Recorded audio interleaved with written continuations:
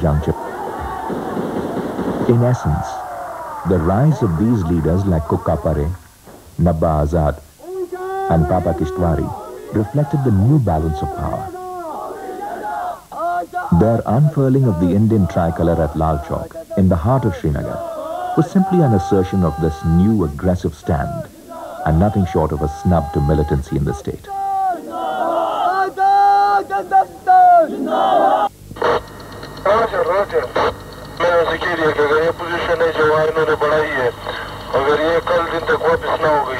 तो हम वही काम करेंगे जो मेरे ख्वाज अल्फाज में कह दिया जो हमने करना है मैंने कहा बस सिर्फ मेरे राक होगा और मैंने कहा फिर हम फाइनल फाइट के लिए तैयार हैं और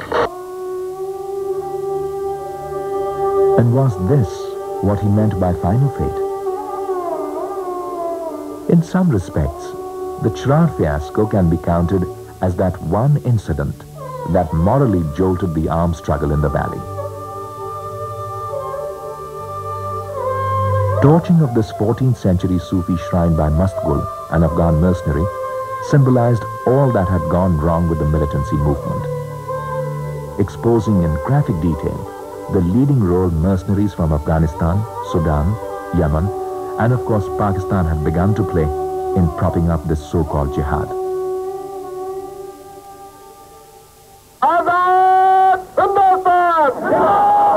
August 1995. A Congress-I rally at Chandusa, Baramulla. The first political activity since violence erupted in the valley. Yet the Chandusa rally was a first in more ways than one. It actually signaled for the first time that the battle for Kashmir had taken a new turn. Sensing the new atmosphere, a frenzy of political activity soon began to make their presence felt. The battle for Kashmir, it seems, was well and truly on.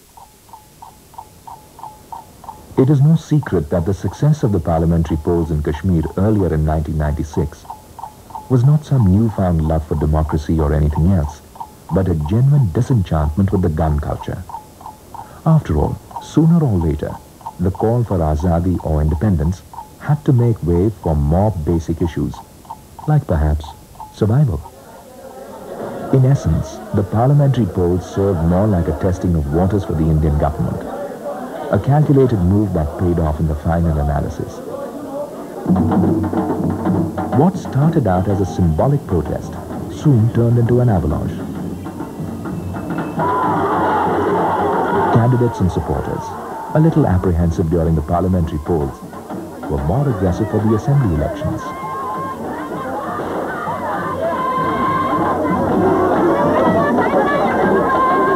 It was nowhere near the enthusiasm and festival-like atmosphere one witnessed before 1989, but it was a miracle nevertheless.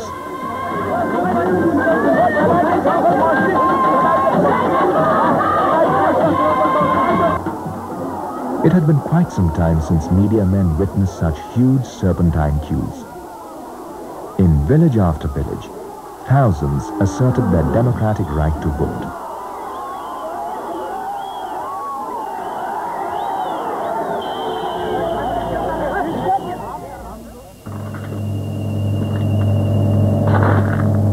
But even this new search for democracy had its own ironies. Lodged in various jails, the story of the valley's detained militants represents another aspect of Kashmir, an aspect sandwiched within a raging storm called jihad, and then society's eventual disillusionment with it. Luckily for us, our visit to the Special Task Force lockup in Srinagar coincided with reunion time. Parents and family members were meeting their children in the prison compound amidst scenes of joy and tears.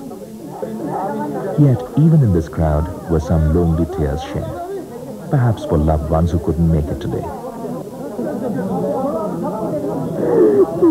The fate of these detainees symbolizes the dilemma Kashmir faces in its search for peace. Would the guilty be punished? Or would justice be sacrificed at the altar of reconciliation? At stake is the future of not only the families dependent on these prisoners, but also the anger of those whose kith and kin they killed. Somehow, the sensitivity with which this crisis is handled could symbolize what fate held in store for Kashmir. After scars of this conflict are much more deeper than can be imagined. More than 3 lakh Kashmiri Pandits, 20,000 Sikhs, and some 30,000 Muslims live as refugees in their own nation, forced to migrate from their homes at the peak of militancy. Perhaps the severest affected in this exodus have been the Kashmiri Pandits. Homeless since 1989, even today, a majority of this exiled community live in refugee camps across the nation. However, the irony of the situation is that even with the revival of popular rule, the Pandit community seems reluctant to return home. Their reluctance stemming from their apprehensions, uncertainties, and even fear about the ground realities in the valley. Would the Muslim majority be willing to accept them back? Then, there are obvious questions about security and compensation for burnt, broken, and occupied houses and lands. While it is true that the return of the migrants would be the greatest psychological victory in the valley's new quest for normalcy, will this really be allowed to happen?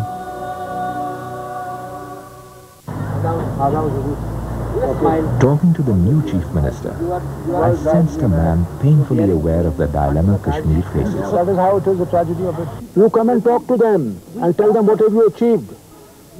Discussions on the return of migrants and the various plans involved for their rehabilitation seemed all right.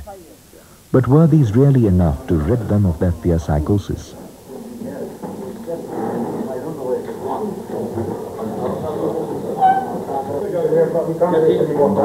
It is no secret that even with the revival of popular rule, the uncertainties and even fear about the militants and their political wing, the Hurriyat Conference, could possibly shape the future of the valley.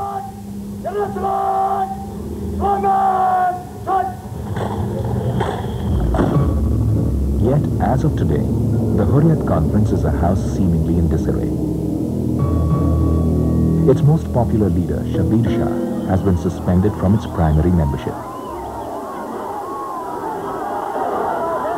Formed amidst great expectations in December '92, this political umbrella for the various secessionist forces has somehow squandered away its initial popularity. Tugged by passionate politicking of the various militant outfits, the Hurriyat has failed to give a decisive political direction to the separatist movement. Add to that its failure in reining in Al-Faran militants, and subsequently its inability to break the stalemate in the foreign tourist abduction case. Thus, the only weapon the Hurriyat possessed to confirm to the world its stranglehold in the valley was to impose strikes and bans. However, mere hartal or strike calls at the drop of a hat have only served to damage its credibility in the eyes of the already beleaguered business community. It's no coincidence then that the rise of Dr. Farooq Abdullah and the National Conference and the descent and downfall of the Hurriyat are part of the same changing equation of reality.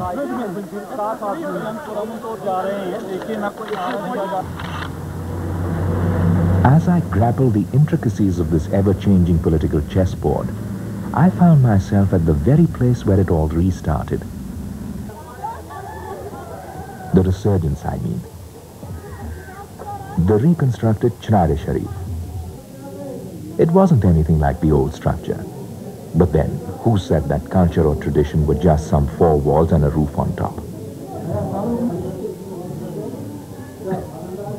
Built in memory of the great Sufi saint Nund Rishi, the reconstruction of the Chrar symbolized to many a reconstruction or reawakening of Kashmir. A mausoleum for Nund Rishi and his disciples, the Chrar in a sense represented all that was Kashmiri, its Sufistic leanings, and of course, its secular and cultural traditions. And then, as if by chance, a noise. A crowd had developed in the shrine's compound out of nowhere. It seemed as if the entire township of Chirar had assembled in the shrine. I must admit, our first reaction was to run from harm's way. But then a closer scrutiny revealed that the people had not assembled to create trouble, as might have been expected a couple of years back. A rumor had been spread. The word was out that a holy relic that had vanished the night Chirar got burnt had not after all been completely destroyed. A local inhabitant had taken the relic for safekeeping and had found the day auspicious to reveal his well-kept secret to the entire world.